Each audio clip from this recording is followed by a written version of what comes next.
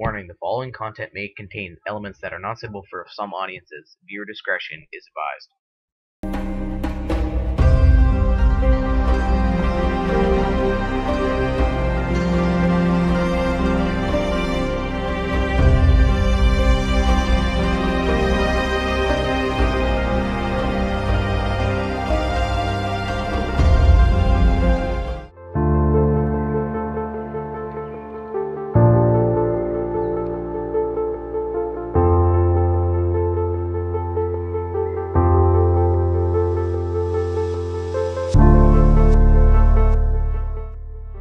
Safari yangu hilo inatuelekeza katika maeneo ya Mtongwe, eneo bunge la Likoni, kaunti ya Mombasa.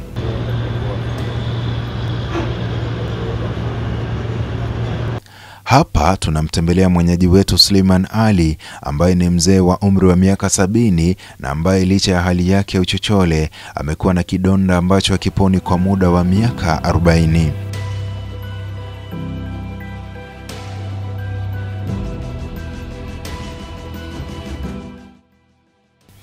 Kabla ya kuanza safari yetu, tunamchukulia zawadi zetu kama ujumbe kutoka kwa mtumishi wa Mungu Nabii OJ wa kanisa la Arena of Liberty and Solution Ministry Mombasa. Kisha tunafululiza moja kwa moja hadi katika maeneo ya Mtongwe, Likoni, kaunti ya Mombasa. Karibu katika safari yangu.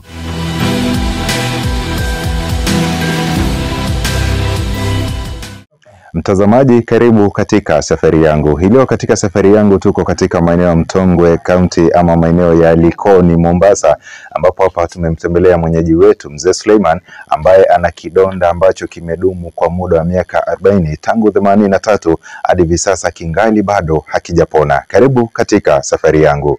Suleiman Ali ni mzaliwa wa maeneo ya magharibi ya Kenya, lakini akiwa bado mdogo mamake alifariki na akalazimika kuondoka maeneo hayo na akaja hapa Mombasa. Kwa majina naitwa Suleiman Ali Wesonga. Mimi nimezaliwa Western mwaka wa 52, lakini kulingana na mamangu alipofariki, wana alikuwa na mama mzazi. Sasa alipofariki, wajomba walilazimisha nikutoke kwa sababu nilikuwa ni mtoto wa dada yao. Kisa na maana nikikuwa kule nitapata mashamba, wakaniondoa. Nikarudi hapa kwa mzee wangu Majengo, ndio babangu alikuwa akiishi. Majengo Liberty Cinema. Nilipokuja 74 nimpata mzee wangu, nikaishi naye miaka 2, akafariki. Sasa tangu na siku hiyo mimi Western sijaenda kwa sababu hakuna wangu. Nimeishi na mzee wangu alipofariki, nikakaa na ndugu zangu wako, lakini kila mtu na shughuli zake, tunatawanyika, kila mtu ametafuta. Baada ya babake kufariki, yeye pamoja na ndugu zake walitawanyika na kila mmoja akawa anatafuta riziki kivyake. Sasa ikawa niko stranded kule nyumbani. Majengo likienda, nyumba mzee alikuwa nayo lakini ilikuwa ni ndogo, haiwezi kutubeba sote watu 8. Wanda katika family tuko 8. Mamangu huyo akamba alikuwa na 7 na mimi mzaliwa kule mmoja tu. Sasa kwa hivyo, kwa ufupi, mimi sasa nimesettle hapa na vibarua vyangu ni hivyo vya mkono. Nimefika wakati sasa nimejamu, sina mbele wala nyama. Mzee Suleiman baada ya kuanza kutafuta maisha kivyake, alianza kazi ya mjengo kama fundi, na hapa ndipo matatizo yake yalianza. Nilianza kujenga 83. Watu wakati najenga, tunaendelea tuenda watembea, tuenda Likoni, ukiitwa pahali uenda. Na wenzangu tu, mafundi wenzangu, tutashirikiana tutajenga self, nyumba za self, nyumba za Kiswahili. Mpaka mwingine pia alituchukua hapa tukaenda Kisii tukajenga ya Kiswahili vile vile. Alikuwa anataka mfano huu kusudi nyumba za Kiswahili huwa choo kiko ndani, lakini kule kwao wanajenga choo kinakaa mbali. Akasema tuende zetu. Nikaondoka hapa na mwenzangu Omari tukaenda kujenga Kisii yaitwa Bomkura. Tulijenga huko tukarudi salama, lakini niliporudi tu ndio 83 mguu kaanza sasa. Nikakwangura na kigongo hapa kwenye mguu wa kushoto mpaka kufikia saa hizi. Kidonda kinkataa kupona. Nilikuwa slight mistake tu kama kipele. Ikawa ndio sababu mpaka kufikia sasa. Kuanzia mwaka wa 1983 kidonda hiki hakijawahi kupona kabisa, na mzee Suleiman bado anakumbuka kilichojiri siku hiyo. Kukwaruza ilikuwa ni asubuhi tu. Ilikuwa ni asubuhi, naamka nafagia hapo nje tu. Sasa kwa bahati mbaya nzuri, lakini kigongo kikakwangura kama ukuti tu, unyasi hivi kidogo. Ilipokwangura mguu ikawa ndio sababu. Sasa ikawa pale pamekwangurika asubuhi yake pako uchungu kweli kweli. Hapa shikiki. Mwisho wa kwisha palifanya kipele. Sasa kile kipele mimi nikasema ni kidogo hii, labda ni kwa vile nimekwangura busao, ngoja ni utoe. Kaota nikapaosha vizuri, nikatia chumvi, nika protect yani viini visitembee, lakini palipoa hapo pa kwanza. Baada ya wiki moja kamea kingine upande wa hapo karibu naye na hicho kidonda. Pia nikafanya hicho kipele. Sasa naenda nikitibu hivyo kila mwaka mpaka kufikia sasa. Lakini saa hizi pale imefika ni chronic, ni kubwa. Kimekataa kufunga, hata nikiweka dawa hakiwezi kufungika kabisa. Mzee Suleiman alienda hospitalini lakini hakupata suluhu kabisa kama anavyoelezea. Nilikaa kama wiki 3 nikajaribu hizi za hapa dispensary tu hizi. Ulipozidi ndio sasa nikaona afadhali nikapiga x-ray. Nipiga x-ray wakanionyesha, asema mguu kaonyesha umefura, maana ulikuwa umefura. Umefanya kama tende vile. Nikapewa matembe, nikarudi nikala, ukanyauka kidogo, ukabambuka ile ngozi. Nikaona labda ndio kupona, lakini la, kumbe kule ndani labda kulikuwa bado kuna vini ndio vinaendelea mpaka sasa hivi. Sijapata dawa yake. Baada ya kuona kwamba hapakuwepo mabadiliko yoyote katika kile kidonda, mzee Suleiman alirudi tena hospitalini. Nilienda, lakini safari hiyo walikuwa wanasema lazima wakate nyama iende Nairobi ndio waangalie specific dawa ile itaponyesha hapa. Huwa nenda, nikienda nipata nauli, nikienda wanasema daktari hajafika. Wajua sasa wengine walikuwa kutoka Nairobi. Saa hizi ndio kumebadilika, labda wameleta huyo daktari wa specialist wa miguu. Labda saa hii yuko, lakini sijaenda muda mrefu. Tena wananipa painkiller saa nyingine tu. Diclofenac, natumia diclofenac, Zytomista na zinginezo nyingi tu. Siwezi kuzitaja kwa vile ni siku nyingi. Na zila mpaka hata saa nyingine hazifanyi kazi kabisa. Mzee Suleiman anasema kidonda hiki humtatiza kila mara anapolala. Nikilala siwezi kulala vizuri, nalala kwa shida. Mguu wapasua, naume, nadunga miba, nauma saa nyingine nafanya mguu unaanzia hapa kumacha, alafu naingia ndani, mwisho nasikia kichwa cha niuma. Nilipokwenda Manyata hapo kosti ile Likoni ya Manyata branch, wakaniambia mguu hii pressure iko na pressure ndio inafurisha hapa. Nikaanza kupewa dawa za pressure, lakini nilipofika katikati hapo mwezi huu uliopita nikaona si tatizo ni kuwa ukiniuma ndio unaleta pressure.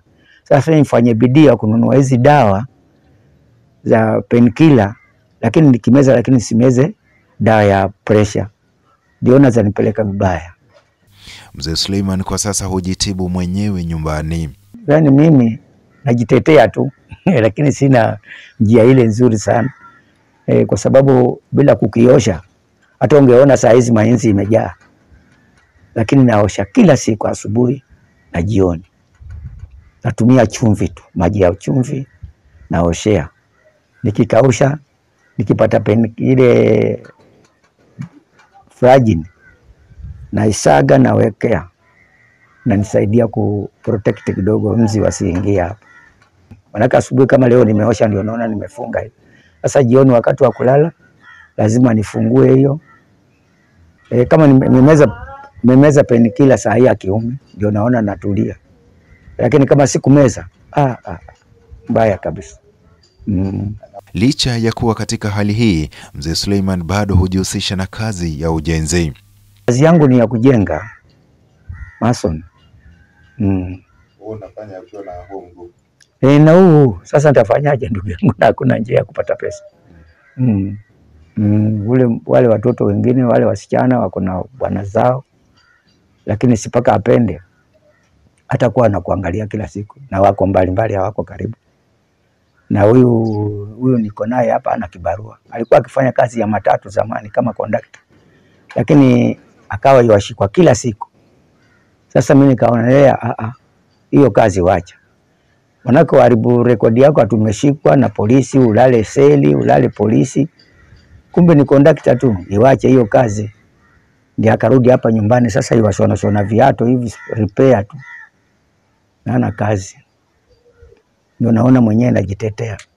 Nikiona kama umetulia kidogo, nafunga matambara hivi, napata pahali napima na jenga. Kama ni self nyumba mtu amenipa na mpimia na set, naita mafundi wenzangu wanisaidia basi tu. Lakini tangu miaka miwili imepita sijajenga. Mzee Suleiman hutegemea marafiki na wasamaria wema kumsaidia katika kukidhi mahitaji yake. Mtu akija kama hivyo akiniona anisaidie. Shajua situation yangu tu. Wengine wanipa 1000, wengine 500.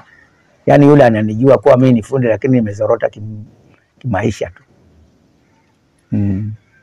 Yaani tuseme kuanzia 83 nilipopata, wajua mwili ukipata kijeraha chochote huwezi kuwa tena umekuwa kama vile ulipozaliwa. Kwa hivyo matatizo yameanza wakati umeanza kufanya kidonda kisipone. Hapo ndio nimepata matatizo. Wengine wajua kama unataka kutafuta chakula ndio unapata shida. Manake sasa itabidi ujenge. Na ukijenga ni lazima. Bila kujenga hutapata. Manake relative hata kama yuko, kama naye hana utafanya nini? Utamungoja. Na bidii hiyo ndio zile njia zinanisumbua. Sangine wakosa paka mafuta ya taa. Na sikuzaliwa mwizi, maana ningeanza kuiba siku hizo. Lakini nikasema la, Mungu yuko. Huo nakosa kabisa. Unategemea Mungu akupatie au alete msamaria mwema au apite mtu. Basi tu, lakini wakati mwingine unakosa. Manake chakula nyumbani ni wewe ulete. Sasa kama hakuna mwakuleta utafanya nini? Hiyo ndio tatizo. Matatizo yako mengi baba. Ukitaka hiyo dawa, wataka upate pesa ndio ununue chemist. Ukitaka kutembea, uende huko hospitali kwa taka tikiti. Mambo mengi tu yanamhusu mwanadamu. Hapa tunaishi hivi tu. Wana sangine tuakosa hata naona hilo jiko langu la kuni hapa. Kama mambo hakuna makaa, tutumia hilo. Ukipata kidogo, wengine nikipata mapeni na nunua mobile ile ndogo. Si mobile waijua, shilingi 60. Basi mimi nakula na huyo mwanangu. Leo tuakosa ukalala sasa. Unaamini leo Mungu? Mwanangu tulala sisi. Tunajua Mungu yuko. Utafanyaje baba? Kila siku anapoamka, mzee Suleiman huosha kidonda hiki kwa maji ya chumvi kama anavyoelezea. Mimi nafungua hivi, alafu nikishafungua hivi nikimaliza natoa hizi bende, juzi bende kujinunulia mwenyewe sipewi, na moja ni shilingi 100. Inaweka hii pamba kuprotect yale maji yakitoka hapa yasiharibu sana bandage hiyo. Lete maji kidogo Rama.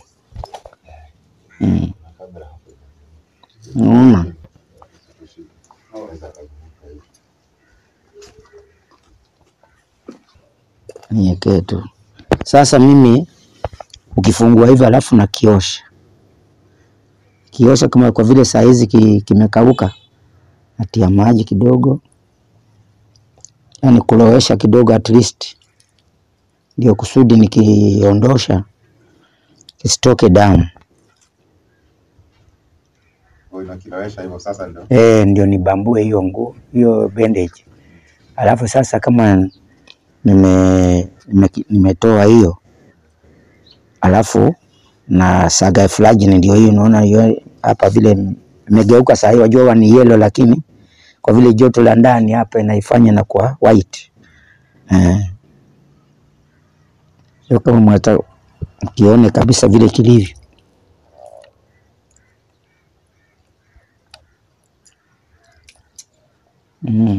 Wanapata tabu. Ni sasa utafanya nini ndugu yangu?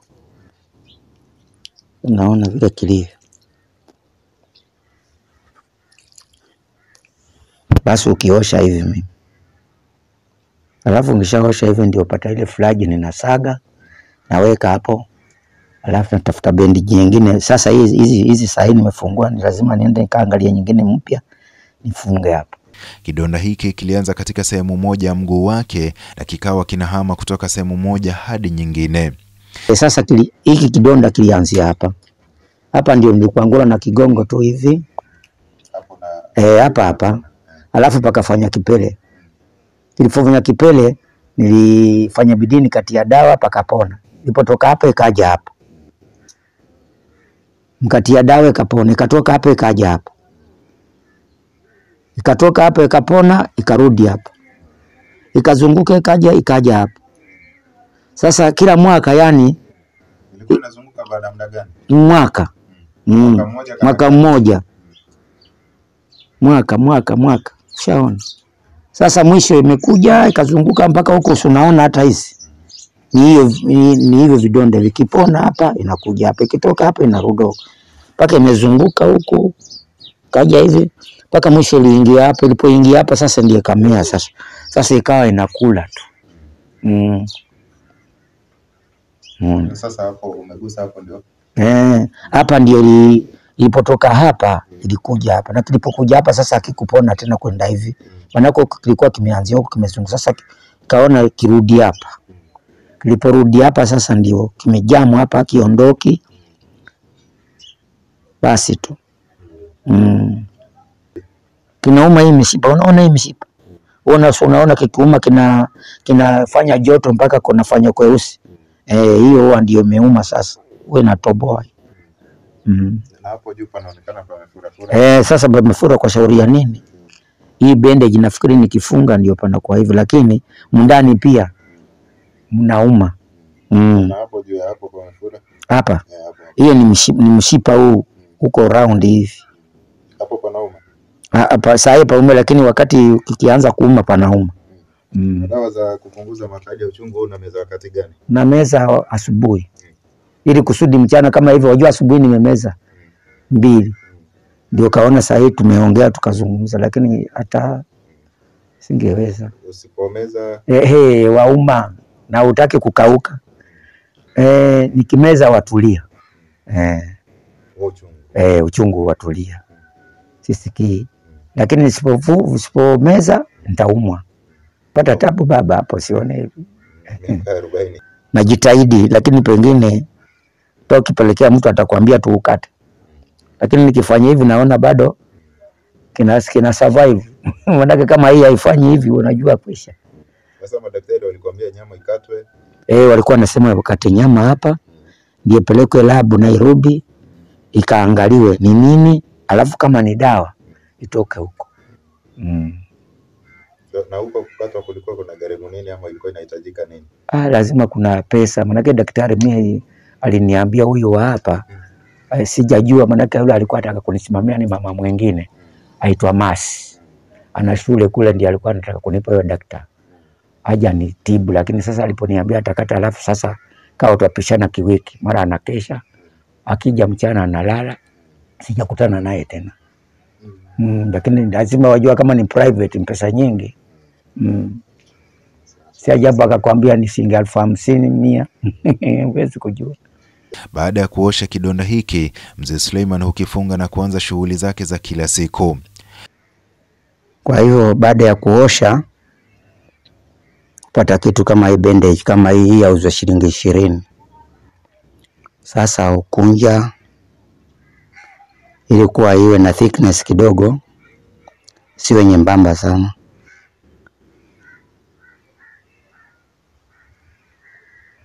Ikunja kama hivi, na kama mara 2 tu, bora mradi itoshe hapo. Sasa uikata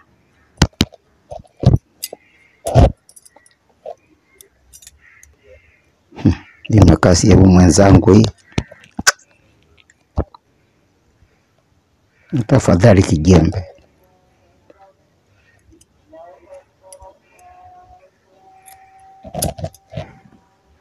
Basi nikimaliza kukata kama hivi, alafu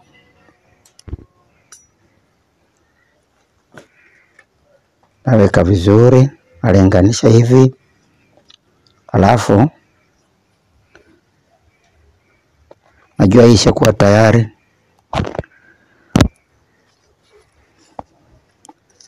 Nachukua pamba kidogo,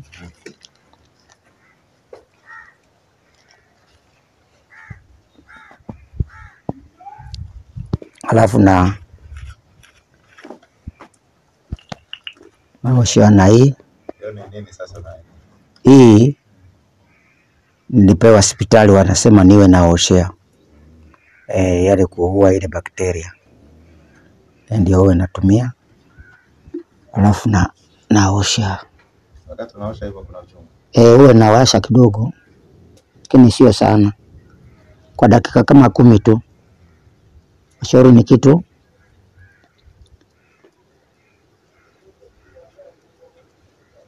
mwenyewe najitahidi. Ukienda ukifanywa hivi shilingi 100, alafu na bandage ufungwe.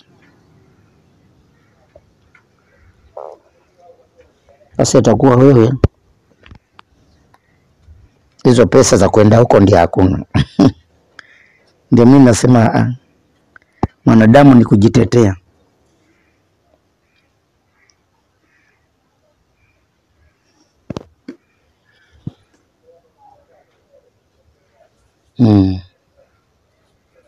Shaosha hivi basi. Sasa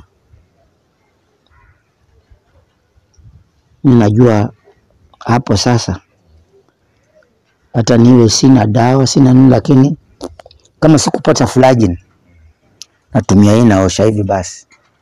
Nikimaliza natengeza ino, alafu naweka.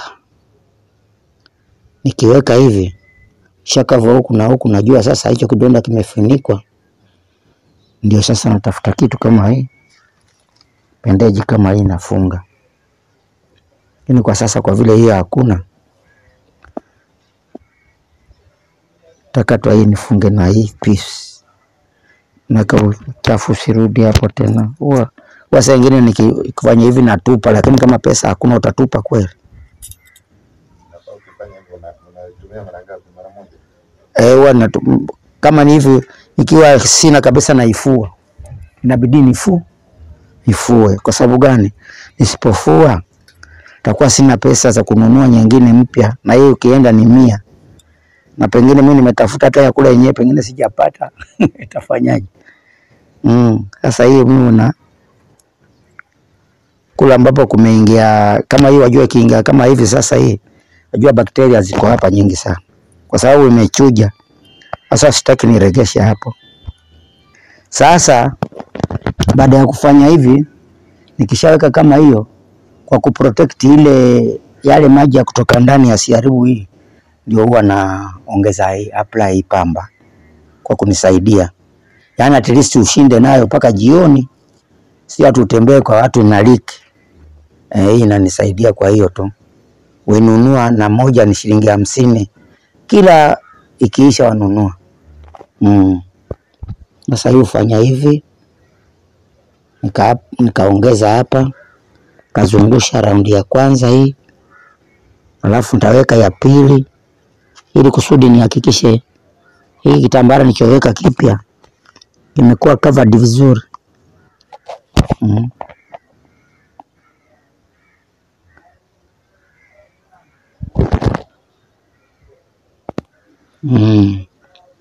najitetea baba kidogo wazee, na mimi at least sasa nikifanya hivi utibabu wangu hapa mwenyewe nimeshajitibu tayari hivi.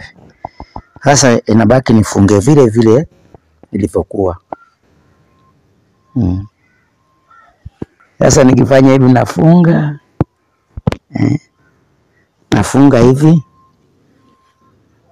na mimi hata nikitembea sasa najua hapo kidonda kiko safe, na ndio kimenisaidia muda huo wote nafanya hivi tu.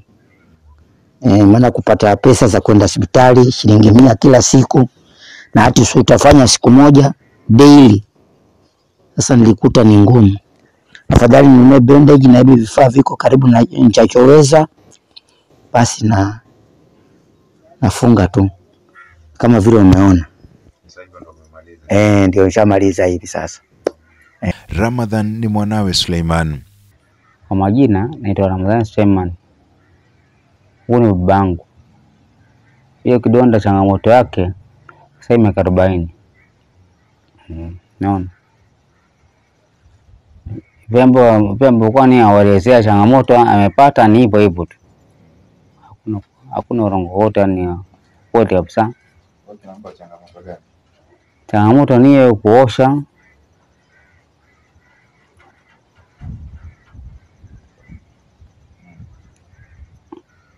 madawa,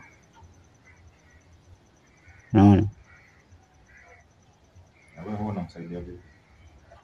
Kumsaidia mimi, kumsaidia kwake yani kama niko nacho, kama niko nacho yani niko nacho ambao kwani awaelezea nipo hivyo tu. Unafanya kazi gani? Mimi kazi kushona viatu hapo nje. Lakini pia nashukuru pia wao mtembelea hapa hivi. Wajua nyinyi mkuja kutoka from nowhere, lakini sasa hizi jua kwa mkuja kibibi hapa hivi. Unaona? Wakati kwa mkuja lakini kwa kulikuwa kwa nani si hatujajuana. Unaona? Lakini pia ningependa pia kwa tujuane. Tumwendani watu tujaribu nani sana changamoto za tukumba kama unamsema kama kwa ndani tupata shida kama ndugu yangu kwani shida napata kama kwani. Baba kama ni hangaika kenda kwa heshimiwa hivi, akaenda pale vile. Yorudi usiku saa 2 saa 3 saa 4 hakuna. Lakini nani Mungu amjalie kabisa kama kwani. Mwenye mwatuma. Na vioja kama Mungu amjalie kabisa, amjalie kabisa kama kwani. Huu ndio wito wake mzee Suleiman.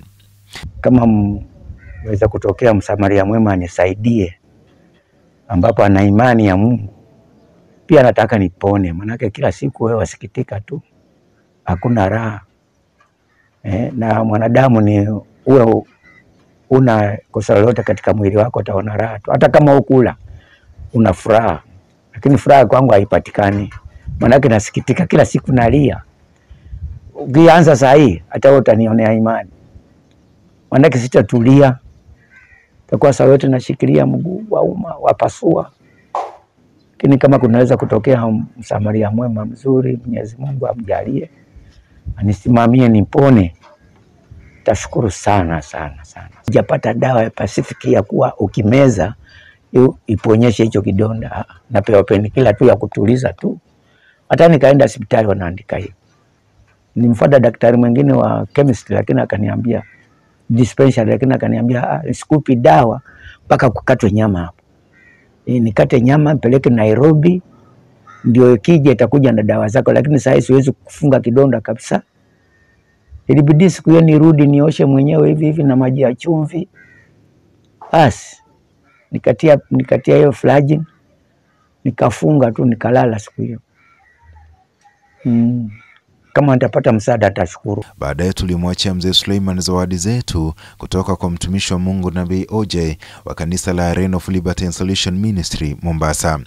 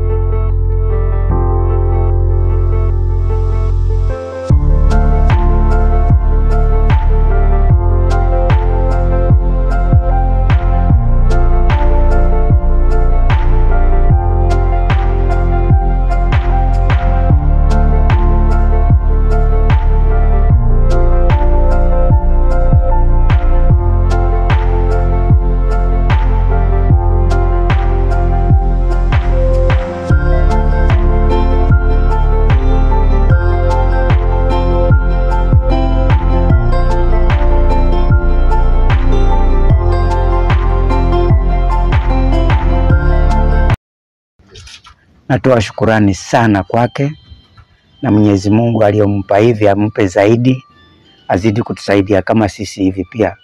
Mbele ya Mwenyezi Mungu atakuwa ametengeza jina lake, pia malaika watamruzuku zaidi. Mwenyezi Mungu ampe umri pia, azidi kutusaidia. Kifika mwambie yeye ameshukuru zaidi sana. Mwambie ule mja wa Mwenyezi Mungu amefurahi na umemuonyesha moyo wa upendo. Kwa vile umejitolea hivyo, na Mungu pia atakuzidishia, uzidi kutusaidia sisi ambapo hatujiwezi. Akuonyeshe maono hayo vile umefanya.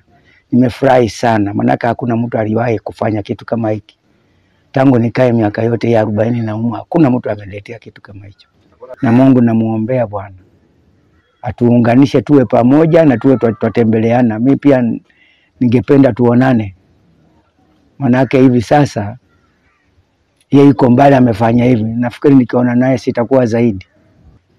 Hiyo mpendo ameonyesha tosha kabisa. Kwani wale ambapo ninao wenzangu ndio, lakini hakuna mtu ameingia imani kama hivyo akafanya kama huyu. Hajaniona amefanya hivi. Je, huo ndio upendo? Na Mungu amempa upako mzuri, ambapo hii peke yake ampeleka paradiso hii. Mtu aendi kwa hivi kwa vitendo. Sasa hiki kitendo chake ni muhimu kabisa. Tena mimi nimefurahi mpaka nafsi yangu. Kwa hivyo mwambie ule mgonjwa tumeenda kumwangalia, amefurahi na amekushukuru sana. Nimempenda katika nafsi yangu kabisa. Kutoka Voice of Victory TV, tunamtakia mzee Suleiman afueni ya haraka. Nimekuwa msimulizi wako Francis Mandi.